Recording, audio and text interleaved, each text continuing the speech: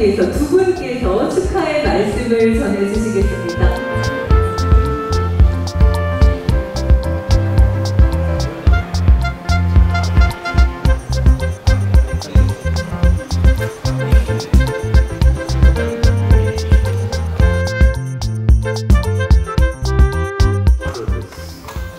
Local students in public schools across Jeju with the unique opportunity to immerse themselves in an all-English learning environment.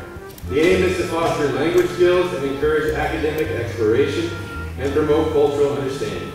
We firmly believe that education possesses the power to transform individuals and communities, and this camp exemplifies that commitment to that belief. 사실은 걱정했습니다. 학생들이 신청 안 할까 봐서 이 캠프에.